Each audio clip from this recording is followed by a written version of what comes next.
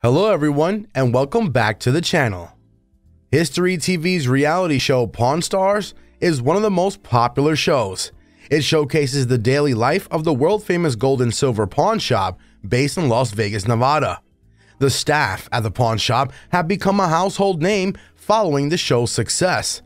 One of the staff members, Olivia Black, was under fire after some of her actions got revealed.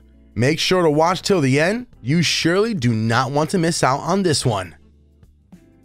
Despite her lasting popularity, Olivia Black disappeared from Pawn Stars in December of 2012, long before the shooting of Season 7 wrapped up. First hired as a night shift employee, she received extensive mentoring from Chum Lee before letting her selling and negotiation skills truly shine.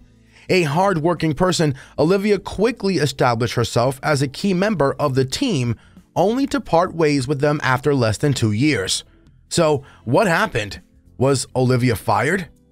Before getting into more interesting secrets, we want you to smash that subscribe button so we can keep bringing up videos for you. Olivia Black was fired from Pawn Stars after one of her photo shoots leaked. Olivia had to say goodbye to the cast and crew before her second season on Pawn Stars came to an end. She was fired after the National Enquirer leaked photographs from a shoot she did for Suicide Girls, a website and community promoting not-so-appealing photography. And it sounds like Pawn Stars head honcho Rick Harrison didn't have much to say in the decision. According to Fox News, he offered Olivia the opportunity to continue working for the gold and silver pawn shop as long as she didn't appear in front of the cameras.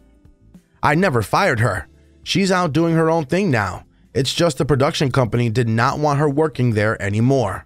What she does in her personal life is her business," Rick told Fox. Olivia said that she was too shocked to ask why she had to leave. "I don't have an actual reason as to why I am not part of the show anymore. They didn't state it and I didn't ask. I was just in shock I didn't think to ask," Olivia told Fox. As Olivia confirmed, she and the crew of the gold and silver pawn shop parted ways on amicable terms, with her deciding not to work there anymore. Several petitions are launched in the wake of Olivia's firing from Pawn Stars to bring her back. None of them were successful. Olivia sued the producers of Pawn Stars for wrongful termination.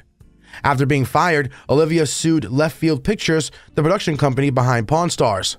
According to her publicist, Dominic Nadi, Olivia believed that this intolerance for online nude photos seems to be only subjected to female television personalities, and because of that, Olivia has been advised to sue the production company for discrimination. Dominic revealed, while getting ready for the night shift one day, Olivia received a phone call at her house from Left Field Pictures, and with no further explanation, they informed her she will no longer be on Pawn Stars, shortly after the photos were uncovered. It's unclear what became of the lawsuit, which was originally filed in 2013. Well, what do you think? Did they do the right thing firing her from Pawn Stars? Do let us know in the comment section below. We're looking forward to reading your opinion.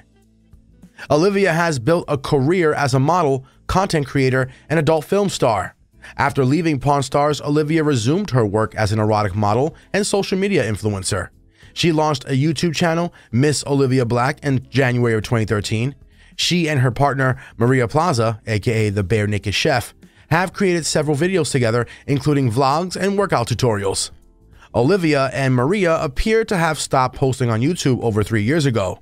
They haven't shared updates on their website either. However, Olivia has stayed pretty active on her own website, where she shares her personal exclusive erotic content. That brings us to the end of today's video. Let us know in the comments down below if we missed something.